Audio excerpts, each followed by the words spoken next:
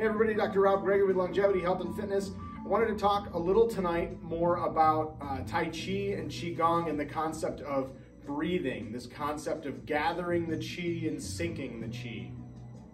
When we talk about breathing, we're really talking about how to diaphragmatically breathe. How do we breathe down into this lower part of the belly, or what we call the dantian, the lower dantian or the lower sanjiao of the body in Chinese medicine. We think about it, it's our center, right? It's just below the navel, a little bit, few fingers just below the belly button, and that's where we're breathing into, okay? We're trying to breathe into this lower dantian, or this lower center of ourselves. So as we breathe in, we're just gonna sink into our feet a little bit, nice soft knees. We're gonna relax our shoulders. We're gonna drop the hands as we take a nice big belly breath. As we do that, think about grabbing all the air around you. Pull it all in and push it down to our stomach. Breathe it all out.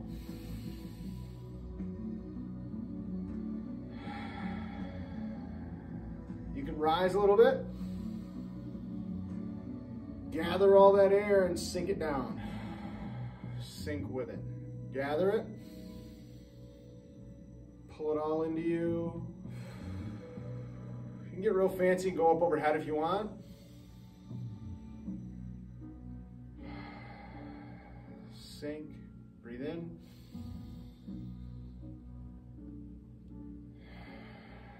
We breathe in through the nose. Big belly as we breathe in. Out through the mouth. And then we float up and relax. We are gathering and then sinking the Qi, the energy, the oxygen, the life force, if you will.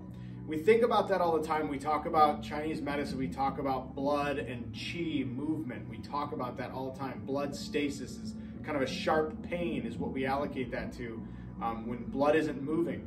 If blood's not moving, we have stagnation. If blood's not moving, it's also not moving oxygen throughout our bodies or Qi through our bodies. And so blood and Qi are interdependent, just like yin and yang in Chinese medicine terms. And so one of those things that we want to think about is we need to breathe in oxygen and air, the vital energy.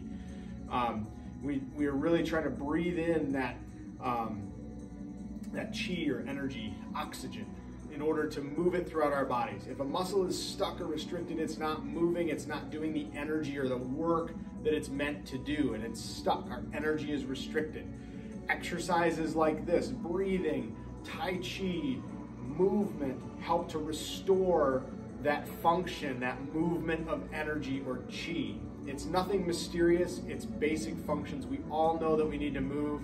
Movement is medicine. I tell a lot of my clients that we need to challenge it to change it. So I hope you find those practices beneficial for you. Again, do what you can. If you can only come up to shoulder height and bring it in, that's just fine. Take good, controlled, deep breaths. If you need to sit down to do this, that's fine too. There is no wrong way.